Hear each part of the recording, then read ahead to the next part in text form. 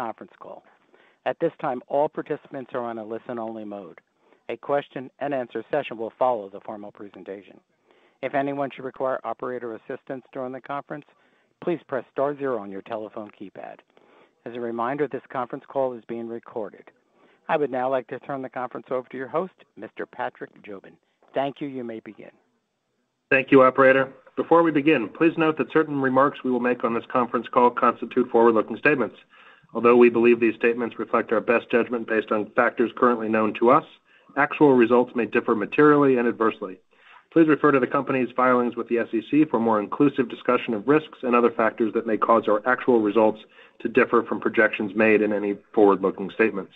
Please also note that these statements are being made as of today, and we disclaim any obligation to update or revise them. On the call today are Mary Powell, Sunrun CEO, Danny Abajian, Sunrun CFO, Ed Fenster, Sunrun's co-founder and co-executive chair, is also on the call today and will be participating in the Q&A session that follows the prepared remarks. And now let me turn the call over to Mary. Thank you, Patrick. Well. So much to talk about since our last quarter. Frankly, I was already looking forward to speaking with all of you this week to talk about the exciting developments and how strong we are delivering on the fundamentals. And then we received the good news coming out of Washington on climate legislation. As a company providing customers with the ability to have a more affordable, innovative, resilient, and recession-proof future, it truly feels like the sun is shining on our work. That said, in the spirit of you make your own luck, the Sunrun team has been laser-focused on crushing the fundamentals, and I am excited to talk about the work we have been doing and some of the luck we have created. We delivered above guidance volumes in the quarter, growing new installations by 33% from the same period last year, and have continued to see incredibly strong momentum, breaking sales records again just last month and growing customer orders 28% compared to last year. We are delivering on improving net subscriber values through continued actions to be faster, better, and stronger, and to see those benefits continuing to build and flow through the pipeline, which underpins our guidance of continued margin expansion into Q3. Looking beyond the quarter, I am very excited about building the future we are running to. We are a clean energy technology company, and we believe the ultimate way to fuel life is through the natural abundance of the sun. We aim to put control, simplicity, and possibility in the hands of every customer to connect with the cleanest energy on Earth for powering their homes, their transportation, and their lives. We are running to provide a more affordable, resilient, and energy-independent future for America.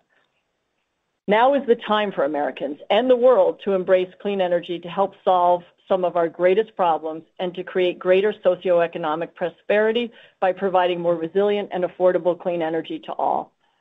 The crippling heat waves across the country, devastating wildfires in areas facing record-breaking droughts, and geopolitical tensions highlighting the vulnerabilities of finite fossil fuel sources all underscore the need to accelerate to clean, affordable, decentralized energy sources that put customers at the center and provide them what they need and want to run their lives.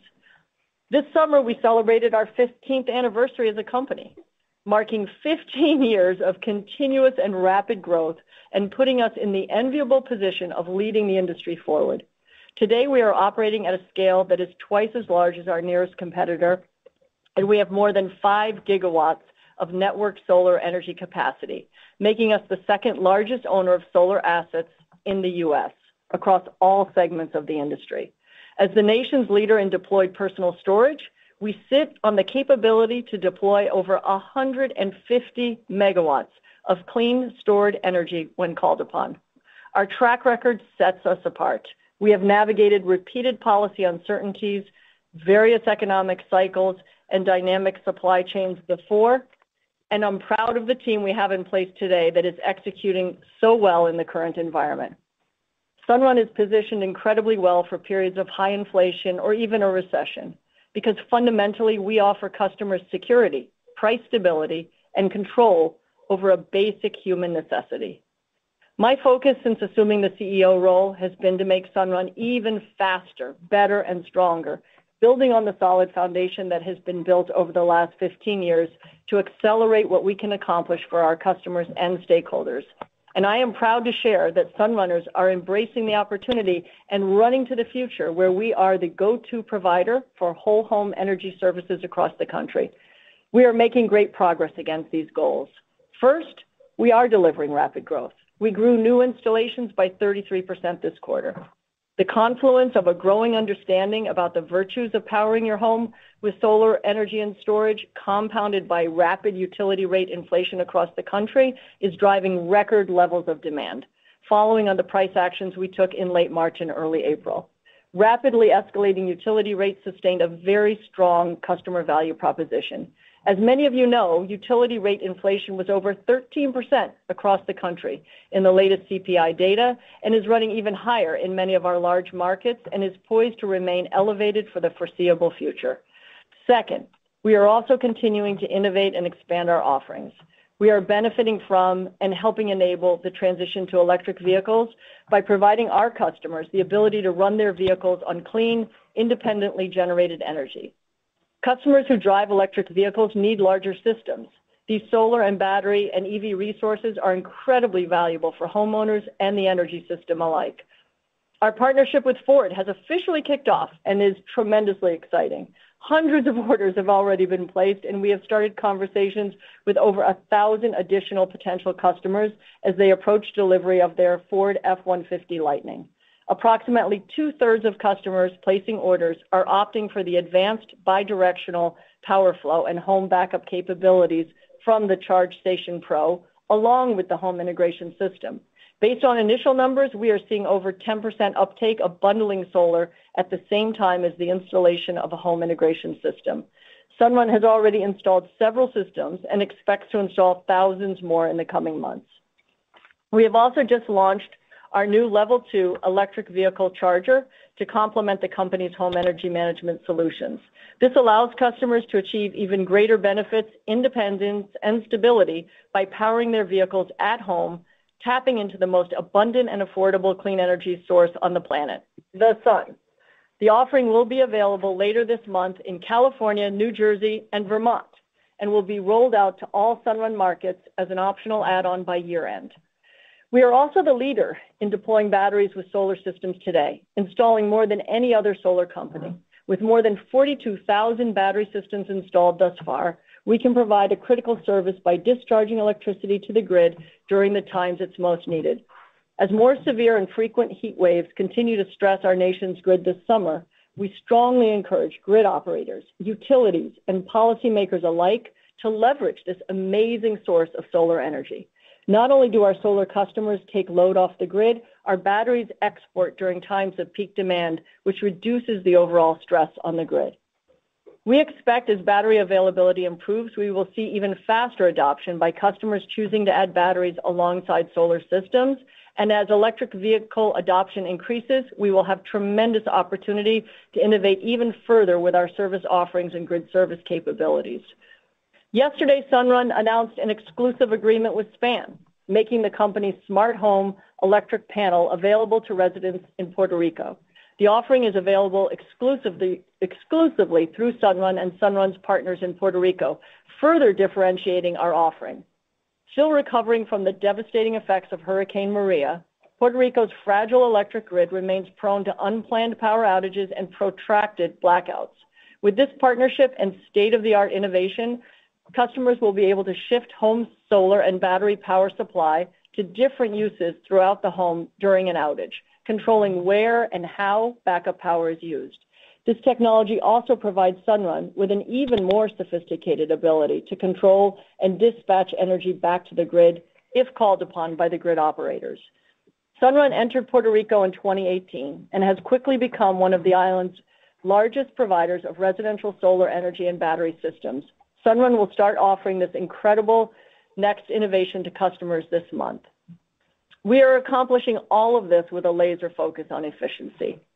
While tremendous growth opportunities and innovation initiatives can pressure organizations to deprioritize efficiency, we are focused on delivering growth, innovation, and efficiency together.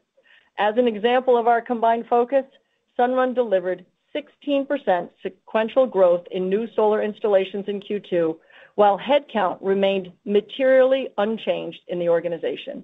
We are driving cost efficiency while also remaining committed to delivering a great experience to forge enduring, decades-long relationships with our beloved customers. Shifting gears to some external items. We were delighted that Senator Joe Manchin came back to the table on climate legislation, and there seems to be a highly likely passage of a meaningful commitment to clean energy. It is clear that by providing incentives to invest in clean energy, we can actually combat inflation and provide customers what they need: clean, affordable energy, insulating them from skyrocketing utility bills.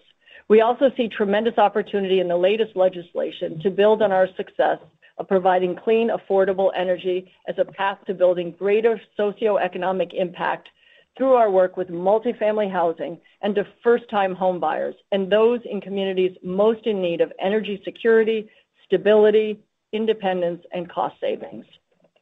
It has also been a busy period for trade policy. We were encouraged that the administration took steps to block the anti-circumvention tariffs for 2 years.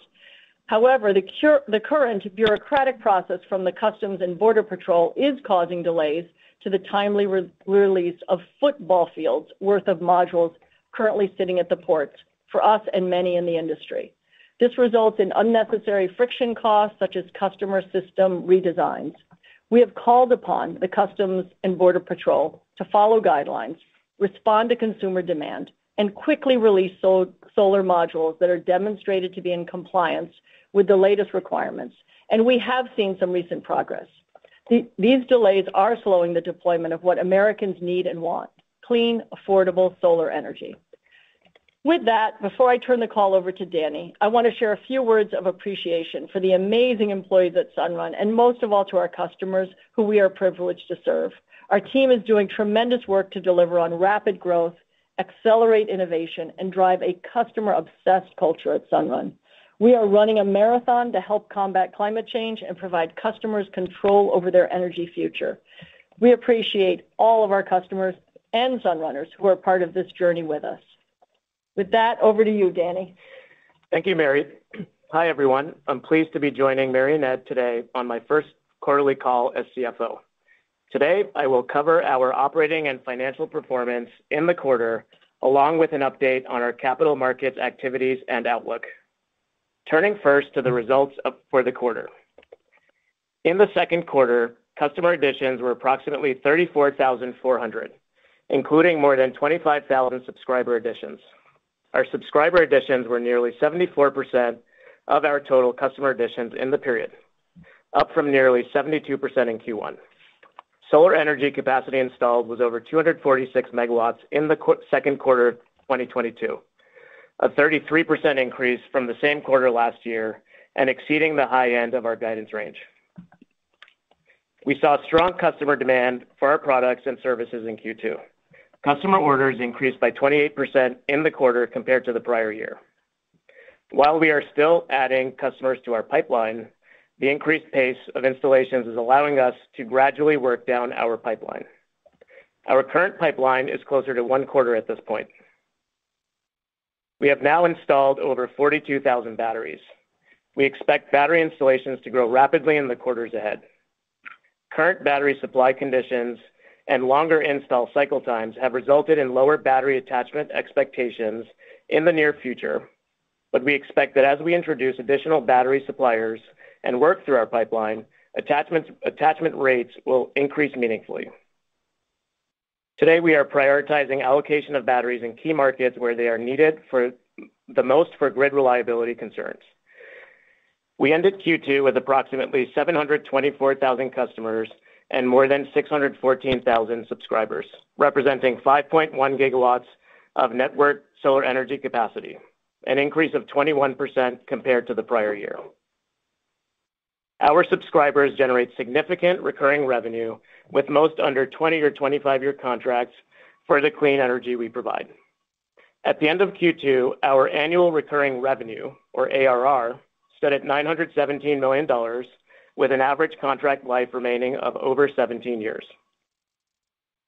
In Q2, subscriber value was approximately $38,700, and creation cost was approximately $30,800, delivering a net subscriber value of approximately $7,900.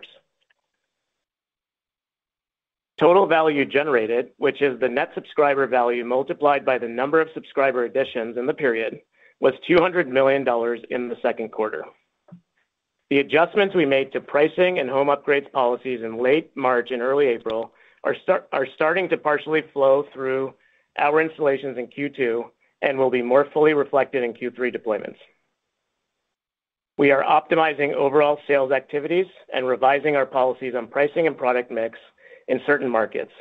These moves are already producing positive results in Q2, and we will continue to evaluate our customer offering based on incumbent utility rate trends and the capital markets environment. Turning now to gross and net earning assets and our balance sheet. Gross earning assets were $10.8 billion at the end of the second quarter. Gross earning assets is the measure of cash flows we expect to receive from customers over time, net of operating and maintenance costs, distributions to tax equity partnerships, partners in partnership flip structures, and distributions to project equity financing partners, discounted at a 5% unlevered capital cost. Net earning assets were $4.6 billion at the end of the second quarter, an increase of over $130 million from the prior year and $145 million compared to the first quarter. Net earning assets is gross earning assets plus cash less all debt. We ended the quarter with $863 million in total cash. We continue to maintain a robust project finance runway. As of today, closed transactions and executed term sheets provide us with expected tax equity and project debt capacity to fund over 360 megawatts for subscribers beyond what was deployed through the second quarter. Turning now to our outlook. The current solar module import disruptions Mary mentioned create some uncertainty around volumes during the second half of 2022, but the strong consumer demand we see are further improving operational efficiencies and fulfillment capacity, and the visibility of our robust pipeline gives us confidence to confirm our full year guidance of over 25% year-over-year growth in solar energy capacity installed. We now expect total value generated to be substantially greater than $900 million for the full year, confirming our prior guidance that total value generated will grow meaningfully faster than volumes. We continue to expect net subscriber value above $10,000 in Q3 and Q4. In our forecast, we do not assume any increase to the federal investment tax credit that may result from passage of the Inflation Reduction Act of 2022.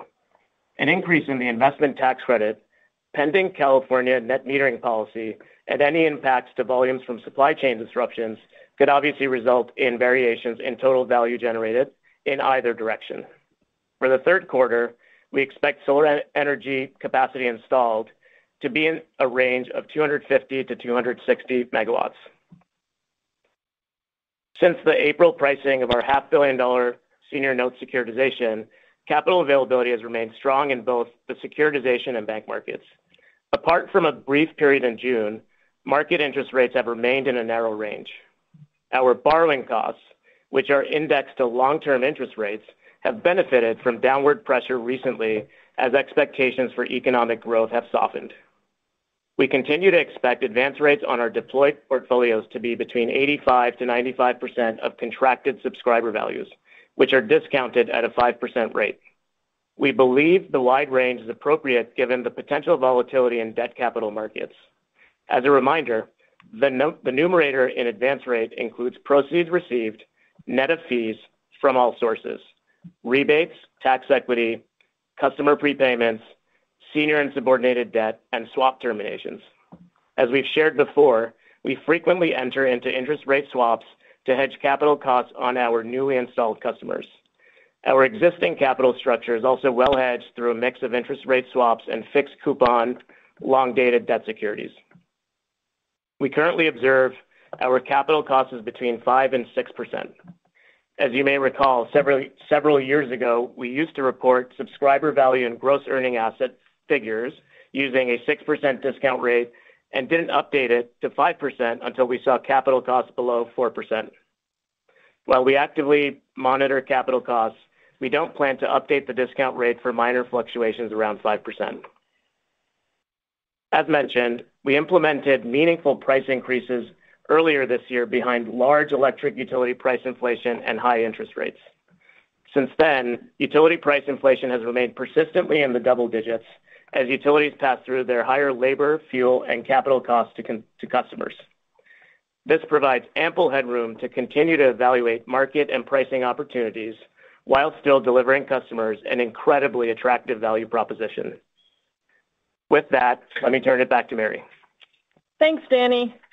It is such a powerful time in our nation's history to be working in clean energy, shoulder to shoulder with thousands of Sunrunners every day, working hard to deliver to Americans what they want and need: clean, affordable, independent energy to power their lives and to give them a greater sense of comfort and security. We sit on the precipice of perhaps the most impactful climate and inflation reduction legislation the U.S. has ever seen. It is so exciting to think about the measures and how they could dramatically accelerate our work and maximize our impact, all while addressing rampant energy inflation, which is squeezing households all across the country. That said, no matter what the world throws at us, at Sunrun, we stay focused on making our own luck, growing faster, better, and stronger, and delivering on our obsession with our customers, with the employees who serve them, and delivering strong results for our investors. Before opening the line for questions, I want to again express my deep appreciation for the big-hearted, ambitious team of employees at Sunrun, the customers we are blessed to serve, and the many partners who work with us every single day to deliver on creating a planet run by the sun. With that, operator, let's open the line for questions. Thank you. At this time, we'll be conducting a question and answer session. If you'd like to ask a question, please press star one on your telephone keypad. As a reminder, we ask that you please limit to one question and one follow-up. A confirmation tone will indicate your line is in the question queue. You may press star two if you'd like to remove your question from the queue. For participants using speaker equipment, it may be necessary to pick up your handset before pressing the star keys. One moment, please, while we poll for questions. Our first question comes from Julien Dumoulin-Smith with Bank of America. Please proceed with your question. Hey, team. Good afternoon. Thank you. And kudos for holding in on that 10,000 the figure that we've all been fixating on here. If I can, just to indeed, if I can, just to keep running with that, if you don't mind, I'd love to hear a little bit more about how you're thinking about future further rate increases, right? For example, how do your rates compare with utilities today after the increases that you've implemented? And considering that typically the cadence of rate increases is fixated around January 1st, can we expect a further step up and expand that 10,000 going into 23 or at least into 1Q 22 or 23? Hey, Julian, it's Mary. Thanks so much for the question and for the enthusiasm for our maintaining our focus on net subscriber value. But that's it. Yeah, your question. I'll hit it first at the broad level and then see if Danny has any additional comments. But we have a lot of headroom. I mean, the bottom line is we have a lot of headroom. We basically are providing customers all across America, but, particularly in some markets with, really, really significant savings value proposition. We're also at the same time, Julian, we're seeing more and more customers, candidly, that are so motivated by other factors. And again, more and more customers are also going solar to power their electric vehicles.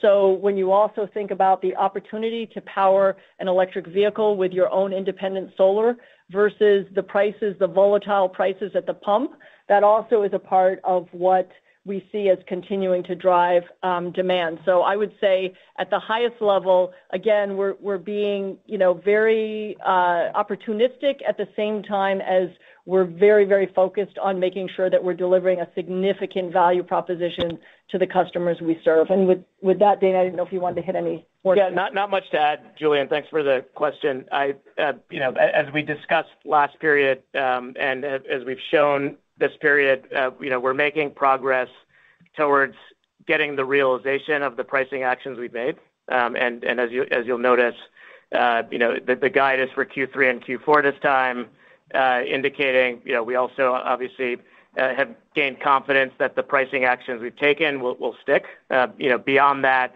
we're not guiding anything at the moment. Mary has kind of given you a sense for how we're thinking about things, and I think we're confident in what we've said regarding Q3 and Q4 at this time. And Julian, lastly, also, as you know, the other adoption that's happening, whether it's electric vehicles, heat pumps, other types of electrification, is just then driving up the demand for larger systems as well. Totally. Excellent. Thank you. And just a quick follow-up here. Considering IRA, obviously there's an existing ITC, but to the extent to which you could get an additional bump up on the ITC with some of these additional adders, what portion of your prospective origination could qualify for some of these additional ITC adders here, or how nimble could your business be to pivot towards those kind of higher ITC opportunities as best you see it today? Hi, Julian. It's Ed. We have a fantastic opportunity here. I'm a little cautious to share exact numbers because the regulations on each of the adders will be promulgated by Treasury and haven't been issued yet. But our preliminary analysis is on the low-income adder, approximately a third of our existing customers that we originate would qualify based on census tract data. And obviously with our direct marketing sales team in particular, it would be possible for us to seek additional business in those geographic areas. On the American-made component, the opportunity obviously will depend on the percent requirements that are promulgated, but again, we think there's probably a good opportunity there.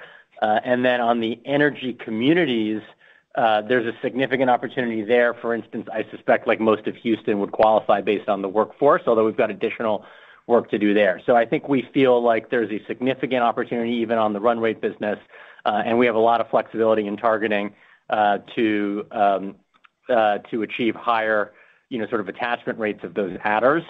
And then obviously I should mention again, that those adders are only available under the Section 48 tax credit, which is the one available to lessors. Yes, indeed. Excellent. Thank you, guys.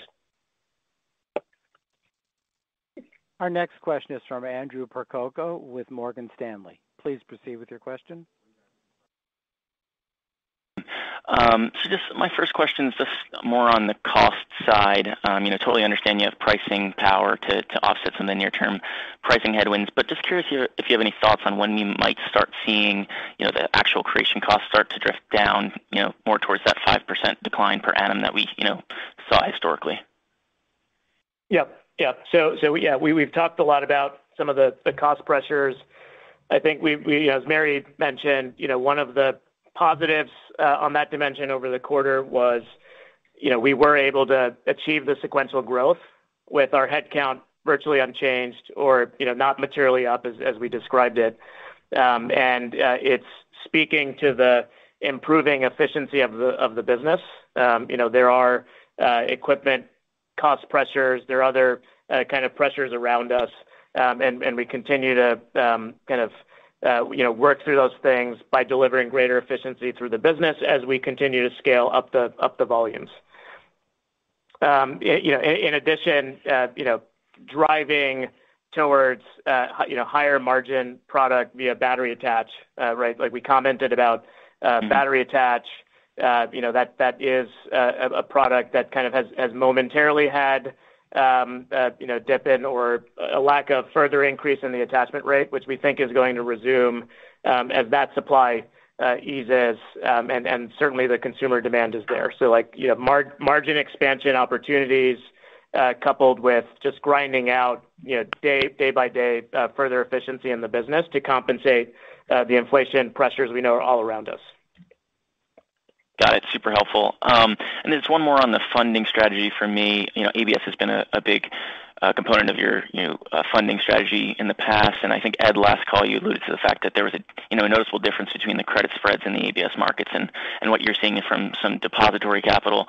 So just curious, maybe where your cost of capital is today and how that funding strategy might change, if at all, going forward. Yep.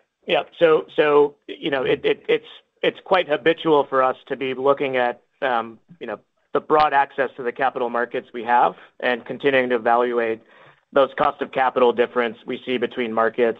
And I think we've played that quite favorably over different cycles and periods of time. And we're certainly in one of those where we think there is a cost of capital difference between the markets. We also understand that that cost of capital difference can often be fleeting, and we are strategically designed as in our approach to the capital markets to be able to access both and pivot back and forth quickly as needed. So today, we have said and continue to believe that the commercial bank market is a little bit ahead or more favorable than the ABS market on a pricing basis. That pricing difference is relatively narrow, but it exists, and we continue to look at that. And to your question about cost of capital, we continue to see cost of capital, which is the blended cost of capital with our senior and subordinated debt all in, run in that 5 to 6% range. It has varied through the quarter as we've seen credit spreads move around a little bit.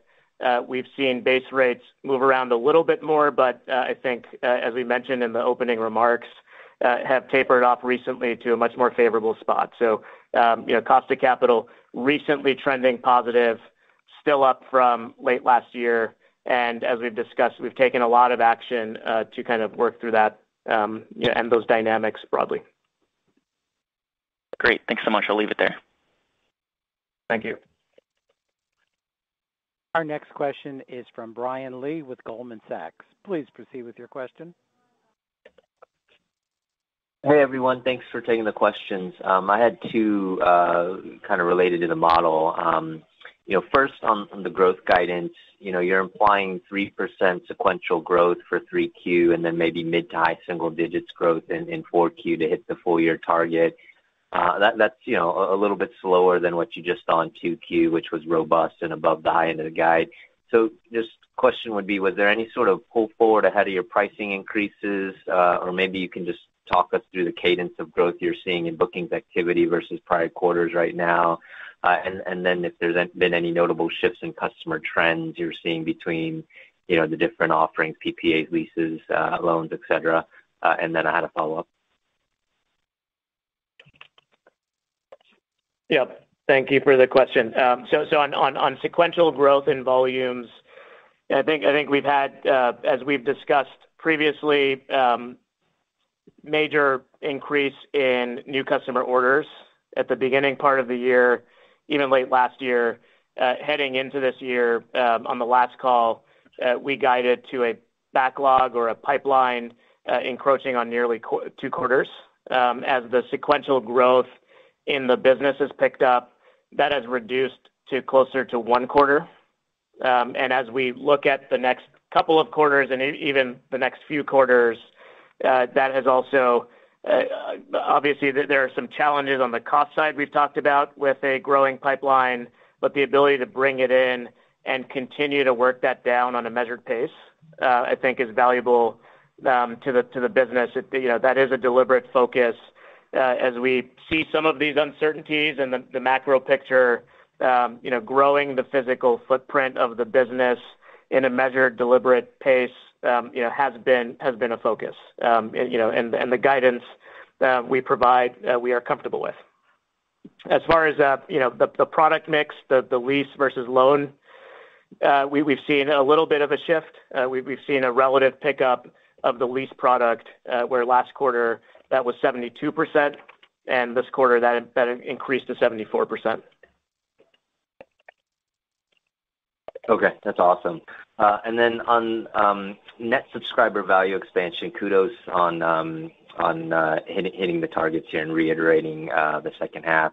Just wondering, can you sort of bridge the $2,000 plus step up from 2Q? How much of that is pricing reading out, versus other drivers like mix and so forth? And then as we think about the model longer term here, what's the normalized target for net subscriber value? I know you had talked about kind of reaching $10,000 to $12,000 per customer in the past. Obviously, you're kind of already there. So wondering if there's an update to that and what some of the step-up drivers from here would be, if you can quantify. Thank you.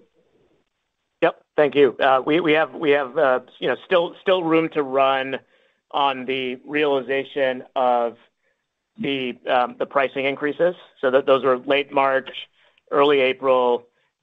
Coupling that with the backlog, which we said again encroaching upon 2 quarters, means about 1 quarter has passed, and we've got a little bit more room to run here for those pricing actions to kind of take hold through the metric.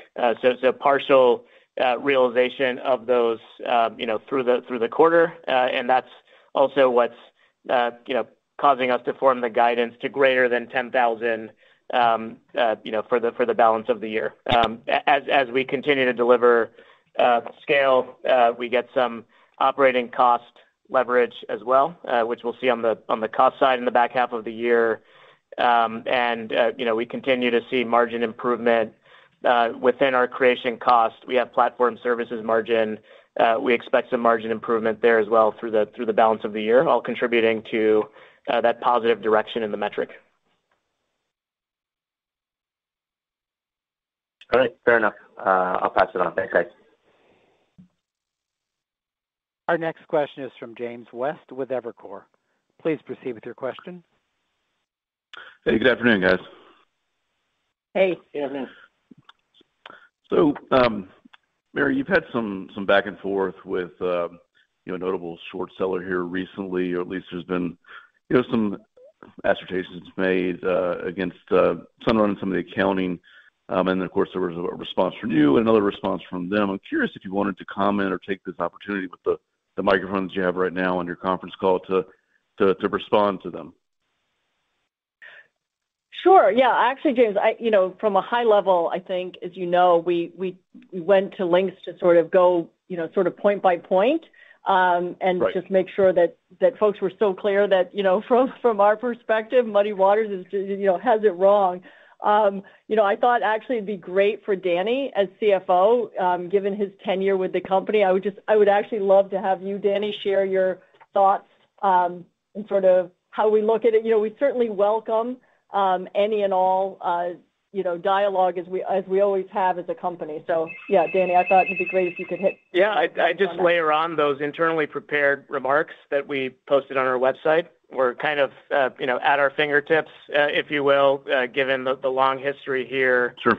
Of delivering just very high quality and reputation from a due diligence standpoint over the course of 15 years. My 12 years here, with probably close to about $20 billion raised, much of which was under private situations, private deals, where investors really have the opportunity to come in, even some for like spanning multiple days, to have asked us these questions, and we've answered them some over a decade ago. We felt quite good about the response. I don't think we plan to elaborate further here on those point-by-point responses. I think that record speaks for itself on our website. Again, it's a culture of awesome reputation with our investors that comes from the transparency and humility with which we've treated a lot of the due diligence we've had to go through to raise all the capital we've raised. And I think, as far as like anybody you could reach in the market to ask them about our reputation in those situations, I think they would speak very highly. They've certainly said those things to us.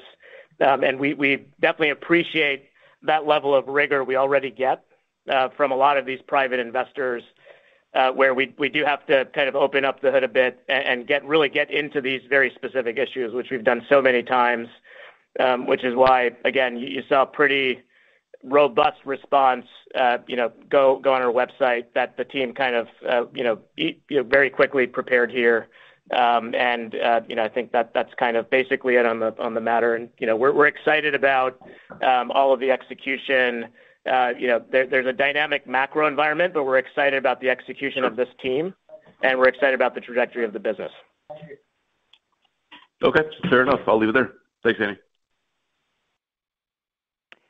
Our next question is from Maheep Mandloi with Credit Suisse. Please proceed with your question. Hey, Hey, good evening. Thanks for taking our questions.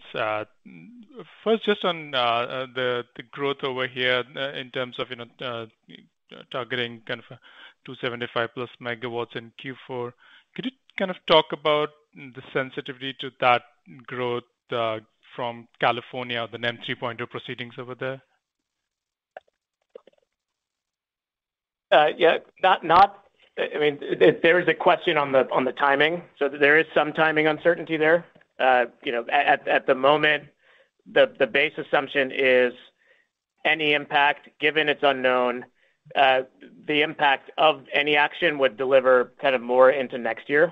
And we obviously have to see what comes out of it, measure those impacts, and more clearly guide to them. But at the moment, we don't believe there is a high impact to the volumes that we've guided to between Q3 and what's implied for Q4 with the annual guidance. Gotcha. And just like two more from me. One on the IRA, does the tax credit transferability, does that help with tax equity? And for the EV chargers, who's the OEM supply, or is it related to the SKJV? Thanks. Sure. So this is Ed. So a couple questions. So first, again, on the potential for tax credit transfer in the current IRA draft, that is something, again, where Treasury will have to promulgate rules, and I'm, don't want to speak in advance of those rules. I think my high-level suspicion is that sort of traditional tax equity capital will continue to be cheaper,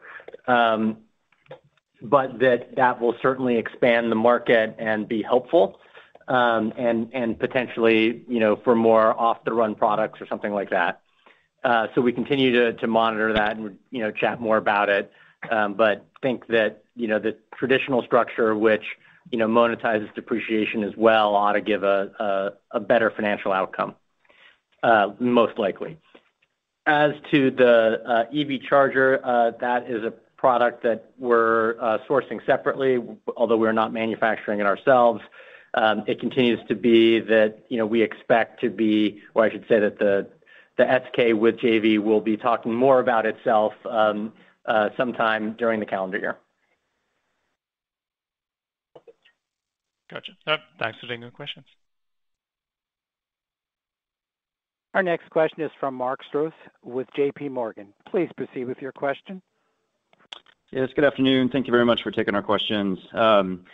Just had one kind of two-part question on inventory.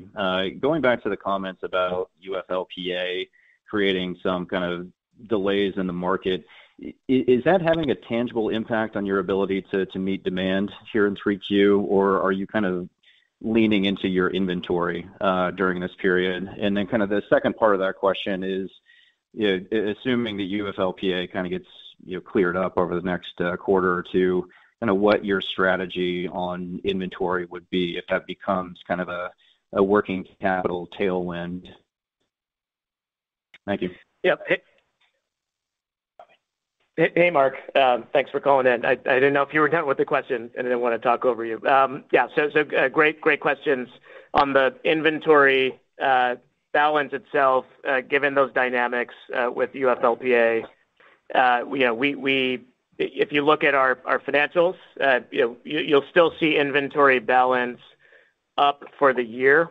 If you kind of compare June 30th to 12/31, you'll also notice that it's slightly down about $9 million quarter over quarter.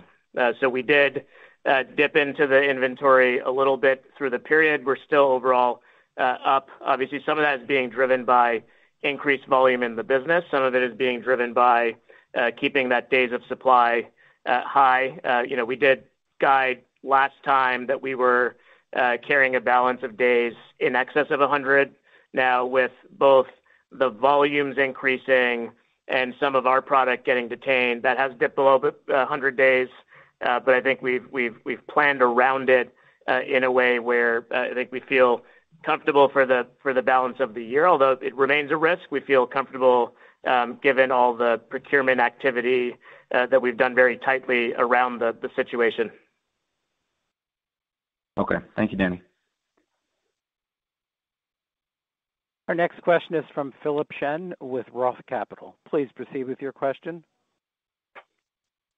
Everybody, thanks for taking my questions. As a follow-up on the UFLPA situation, Mary, I think you referenced some of the CBP challenges.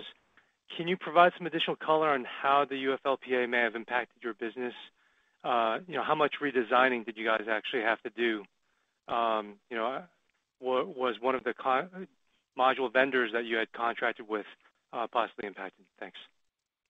Yeah. So at a high level, I mean, again, we're crushing it on the fundamentals. So, and as we reported, yes, we had some, flexing we have to do in the organization. And again, we work with a number of suppliers. So make no mistake, there's always some flexing we've had to do in the business. So it's just highlighting that risk and that, that's where it shows up is in the context of the friction it causes in the business and the amount of redesigning that you might have to do for customers if you're finding that you have one set of, vendor panels versus another. The good news is we're in a, enviable position. We work with really good vendors. We've had long-standing relationships. We've been a leader in having standards for who we operate with, making sure that they meet all of the requirements. So it's really been around, just working very directly,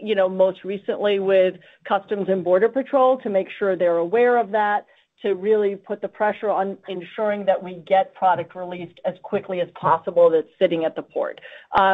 But, we, as Danny said, we are still sitting on a good amount of supply. We have great vendor relationships. We've been a leader in making sure that folks meet requirements. And so, really, ultimately, I see it largely as just being something we've really got to keep our eye on and keep pushing on in this quarter. Great. Thanks, Mary. As a follow-up to net subscriber value, wanted to see if we could hit the potential view on 2023 again. Specifically, would you expect net subscriber value to be flat in 23 as we get through the year, maybe potential for, even more expansion? Thanks. Yeah. So far, we haven't guided to 2023. I think in the remarks we noted some of the swinging variables around net subscriber value, total value generated, and those come into play more so in 2023 than they do for the balance of the year. That includes impacts from what happens in California, the ITC stepping up to 30%, the interest rate environment. So with enough of those uncertainties, and I think our focus on closing out the year strong and having those pricing increases stick, I think we've kind of stayed away at the moment from getting deep into 2023 on the guidance. Okay, fair enough. Thanks very much. Our next question is from David Peters with Wolfe Research. Please proceed with your question. Yeah. Hey, good afternoon, everybody. Just curious with respect to the IRA. I think in the past you said the industry could grow, anywhere from 10 to 15% annually over the next several years. And you made the comment in the release about, I think, the incentives turbocharging your growth. Do you have any sense in magnitude at this point, or just any thoughts about how much bigger the TAM would get from day one, just in new markets that you could enter where it, wasn't quite economic enough before? Thanks. So, hey, this is Ed. So, I mean, assuming if the IRA were to pass, which we expect it will, I think, TAM could increase from quite a few areas, right? There's obviously the base increase in the tax credit. There are also tax credits now available for things, or there would be, like main panel electric upgrades, which also will make storage more affordable for more people. There are the adders that we discussed earlier on the call, particularly for lower income Americans, but also for other situations.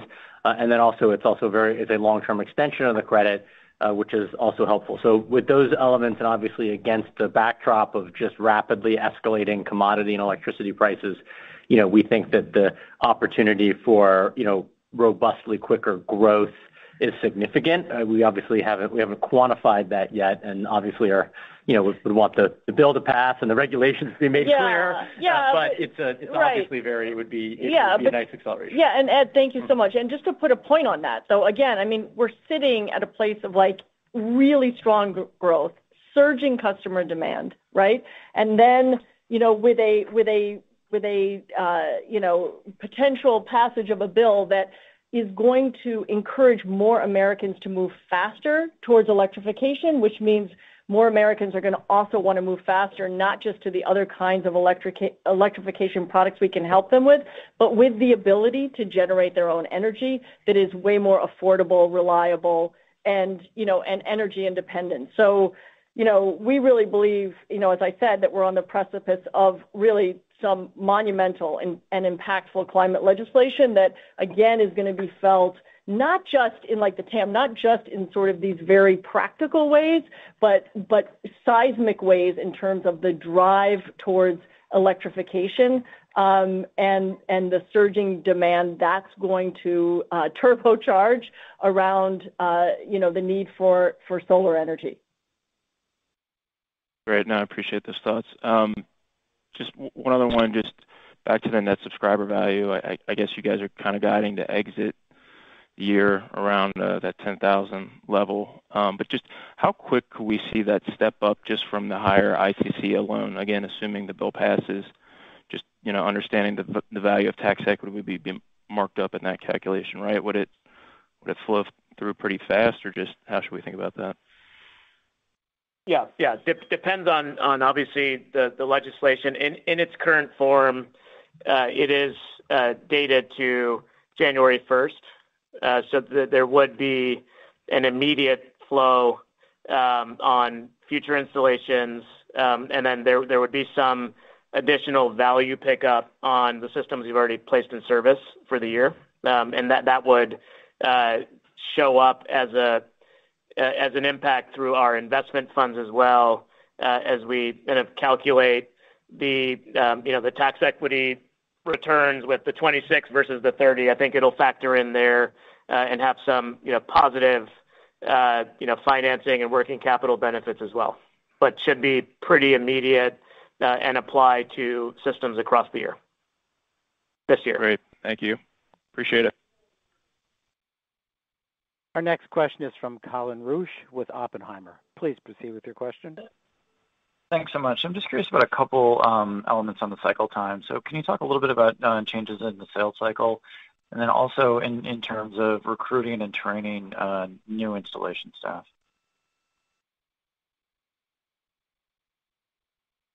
Yeah. What specifically was the question on the sales cycle? Just if you can elaborate on that first one. Yeah, just the directionality of it. Are you able to shorten it here with some of the elements that you've been working on with permitting? Are customers getting to a point where they're educated enough where they make faster decisions and you're able to get out and install these systems quicker? 100%. Short.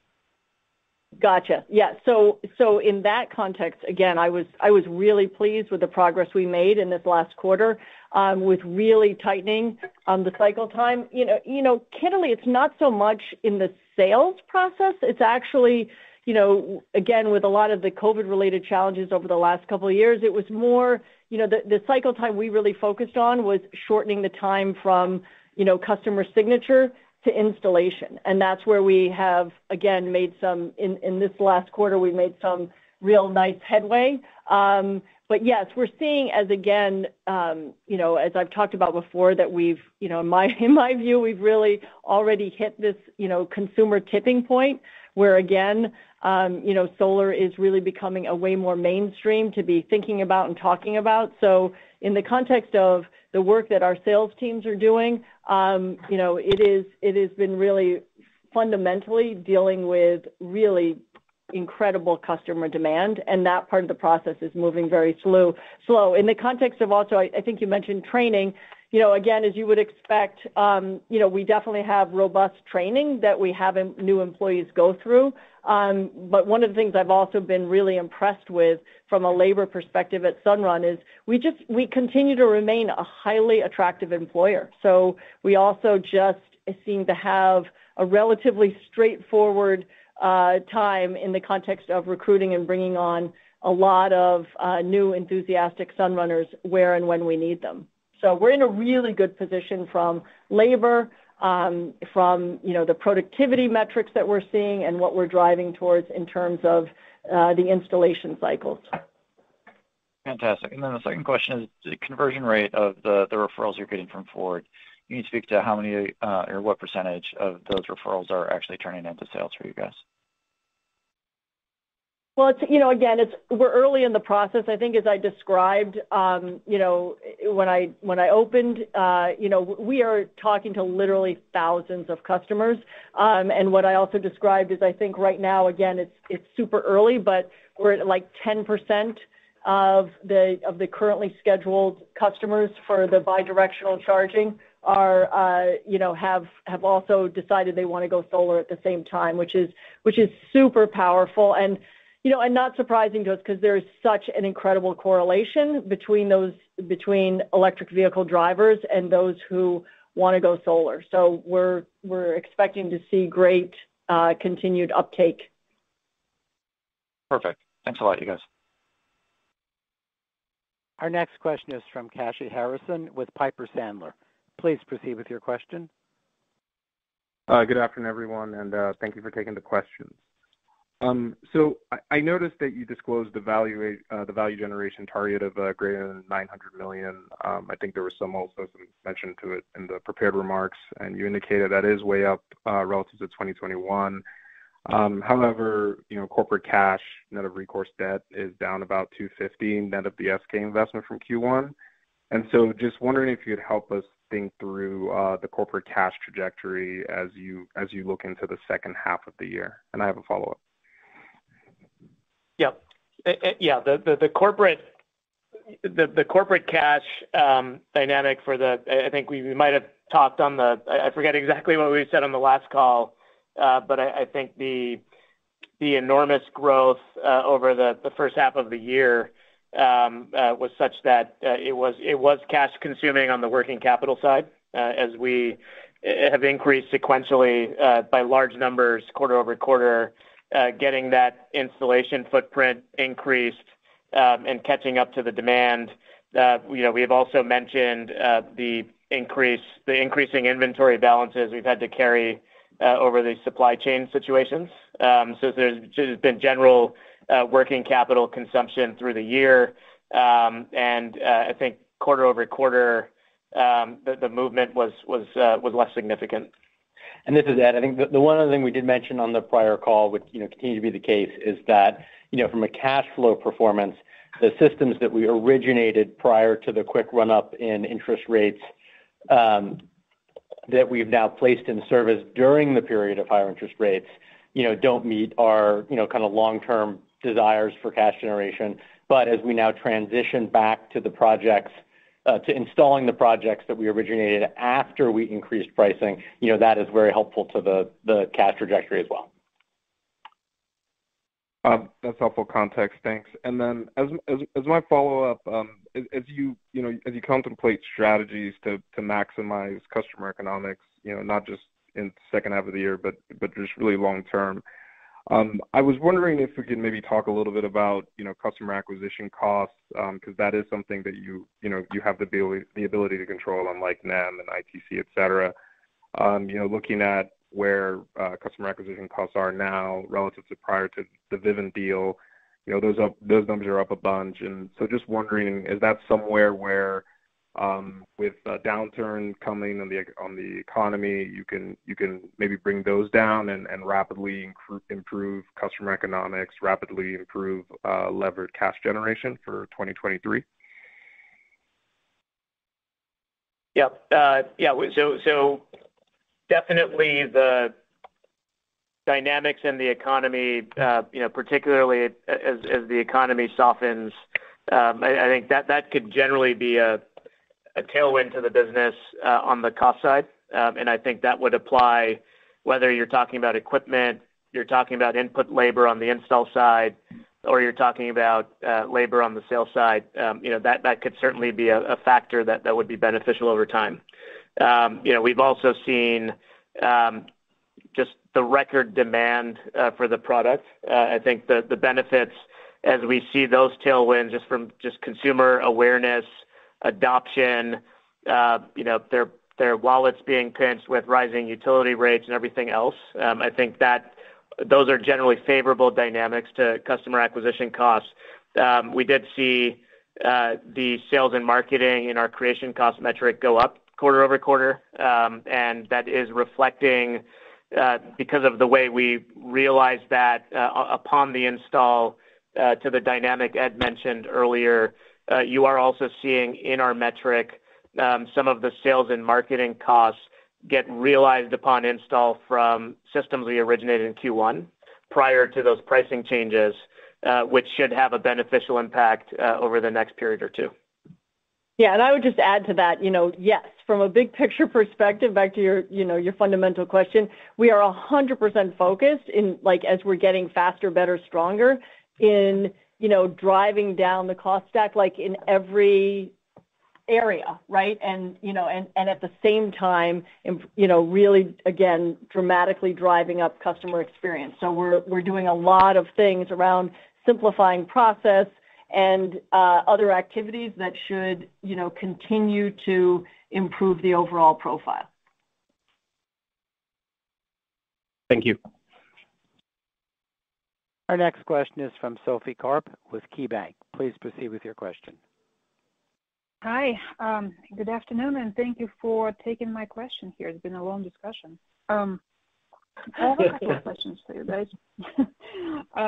Okay, so first, I was curious, looking at the net subscriber, net earning asset rather value, right, and how the trajectory of that metric has tracked in the last, call it 12 months.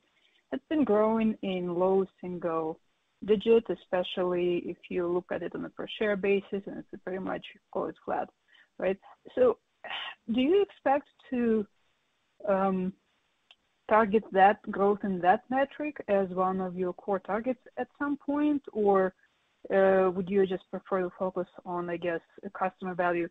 I guess what I'm trying to say is, how should we think about increase in customer value translating into ultimate increase in the net earning asset, and is this the right way of looking at the economics of the business? Yeah. Thanks for the question. Again, going back to one of my responses to the prior questions, in the last couple of quarters, and again, echoing what Ed mentioned, there was that period of time where we had that major increase in volumes, that major increase in interest rates, where we did write a lot of business that had impacts to their ultimate unit economics from the financing environment, as well as the working capital environment, which we're still kind of working through as we raise up to the higher volume level over the course of the year. So you also see the related impacts through the metric. The metric is also burdened by the SK investment we've also talked about. So eventually we should see that metric to kind of recover to a more robust level of growth. Yeah. We have seen a modest pickup between Q1 and Q2. Mm-hmm. So in the most recent period, there has been a resumption of growth in the metric. Yep. Okay. And I have a follow-up. So we talked about utility rate inflation and such, right? And we all know the energy costs are up. Here's my question. So the most recent spike in the utility rates that we're seeing is to a large degree driven by the spike in energy and fuel prices, right? Let's say if the economy softens and energy prices moderate, so we will presumably see a corresponding decline or moderation, at least in the utility growth, right? Is there any risk that some of your most recently underwritten customers could actually see negative savings versus their utility rate if that happens? Sorry, could you repeat the last part of your question? If the utility rates come down because energy prices, let's say, crash in the softening economy, is it possible that some of your most recent customers would see negative savings or no savings, or maybe paying even more with the solar installation versus the utility rate because they were underwritten in a higher energy cost environment? Yeah. Hi, Sophie. It's Mary. Yeah. No, I think that's my short answer. Again, as a former utility executive for 20 years, fundamentally the fundamental cost drivers of what you're seeing from a utility rate perspective, like, yes, you're right, fuel costs were a big part of the driver of a lot of the recent uptake, but what you're also seeing is fundamentally, just really billions of dollars of rate-based investment that needs to make its way through the process of being absorbed in rates. You also are seeing, as I think about different major markets we're in, like California, you're seeing, the effects of climate change and fires and droughts creating, again, unprecedented levels of utility spending, both from a distribution and a transmission perspective. You're also seeing, much higher labor costs. You're seeing so many fundamentals that really take years. Even if some of those fundamentals change, which I'm having a hard time seeing what would be driving that change in the short term, you're literally talking about things that take sort of a decade to work their way through the system. So even if you had other countervailing positive trends, it would just take, an incredibly long time for that to feed through. I mean, where you see fuel prices affect utility rates positively and negatively more quickly is just in power adjusters, right? So in certain parts of the country or in certain states or regions where there's the pass-throughs, right? Then you're going to see those really huge upticks that, may be purported as being temporary, but, the reality is they shake customers to their core in the context of price stability. So again, that's a big part of what our customers want. It isn't honestly just the savings as much as it is about the stability. It's about really knowing what the cost is going to be of this really important essential service, and knowing what that's going to be for a given period of time. So I think there's a lot of dynamics. I know, Ed, I don't know if you wanted to add something to that. Yeah, there are a few things I wanted to add. So in the background, as Mary mentioned, there is this CapEx extravaganza. Utilities nationwide are incurring 2.5 times as much CapEx as depreciation. This is why, for instance, in Arizona, over the last half decade, even before the recent, rise in energy costs, wholesale power costs fell in half while retail power costs doubled. In addition, retail power costs kind of go up with Madoff-like efficiency because even if there is a savings on the fuel side, usually someone finds a CapEx experiment to plug the hole. That said, a lot of the operating cost increases that utilities have already experienced, they have not yet been able to pass through because they get approved in rate cases. So increases in operating costs, increases in capital costs, and long-term, and increases in long-term fuel procurement, you haven't seen actually in rate increases. What you've only really seen in the last 6 months is the impact from the small portion of energy that utilities kind of buy on the spot market. And so there is this, giant animal that the snake still has to digest in terms of price increases. And then you've also got happening in the background this huge CapEx increase. So I think that the best projections for retail rate increases are that they will continue to be, double digit or close to double digit for years, even if you saw wholesale prices moderate or decline slowly. And it's one of the many reasons why we've talked a lot, and this company has done so much work on radical collaboration around, really having our assets become a valuable part of how we operate the grid going forward. Because, fundamentally the work we do, and the work we're doing around, particularly like with Ford, with the bidirectional charger, with solar, with storage, we are in essence creating an opportunity for utilities to have access to smart, controllable load. So as we electrify more of devices and transportation around the country, we could play a really, really critical role in helping utilities and grid operators operate the grid much more cost effectively. And operator, I think we're going to try to squeeze in two more quick questions if we can, and maybe we have folks just do one question, and then I think we are out of time. Our next question comes from David Niewood with Curator Fund. Please proceed with your question. Hi, guys. Thanks for taking my question. Very quick question. The value proposition to customers has expanded rapidly from just being solar to being solar plus storage plus backup power plus EV and bidirectional and I guess a whole home energy storage energy service application. You have a very large installed customer base. Have you given thought, or how should we think about the potential to upsell existing customers on the expanded offering? And what would that mean for customer acquisition costs and something akin to a refinancing or renewing of a contract that captures renewal value that was somewhat amorphous previously? I hope that question is clear.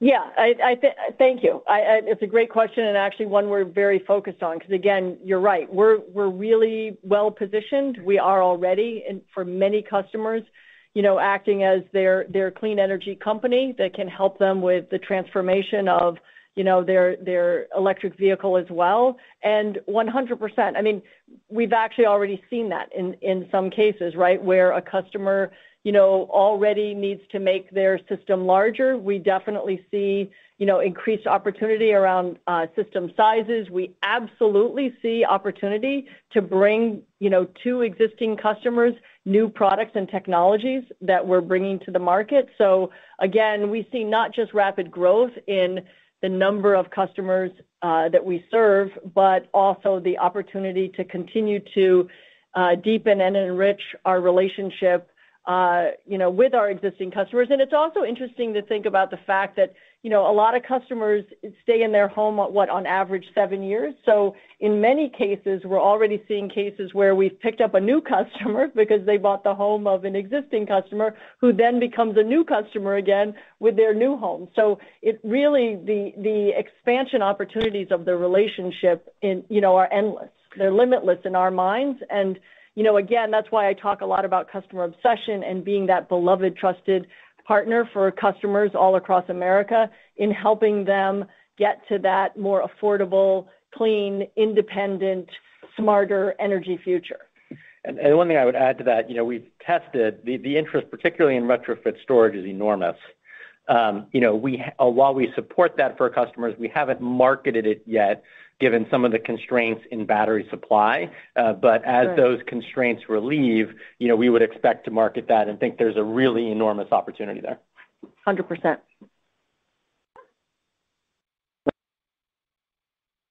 Our final question comes from Joseph Osha with Guggenheim. Please proceed with your question. Hi, this is actually Hillary on for Joe, and thanks for squeezing me in here at the end. I just wanted to touch real quickly on storage, and if you could just give us a better sense for where kind of attach rates are, and particularly as you work through bringing down those install cycle times, kind of what has to happen and how quickly we might see that stronger adoption rate. Thank you.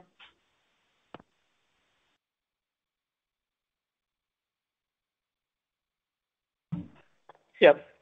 Thanks for the question. So if we look at the demand for storage, I think it far outpaces the supply that we have of batteries. If we look at the volume growth rate in our storage customers, that has been robust, like far outpacing the overall growth in the business. I think if we look at the attach rate, I don't have the exact number in front of me. It's somewhere in the teens. But also our volumes have been increasing for overall installations at a pretty robust pace. relative to the amount of battery supply available. So that's been putting downward pressure on the attach rate, but the physical units and the number of customers have been growing at a pretty robust pace. Yeah, as we said, we have 42,000 customers with storage, and again, one of the largest providers, I think actually the largest provider in the country. No doubt in my mind that again, there are so many customers that want to go with storage, as Ed highlighted already. There's just incredible opportunity to go back to customers, existing customers with storage capabilities, as we again see the tightening that's happened in the market sort of loosen up and free up. So tremendous upside opportunity for us.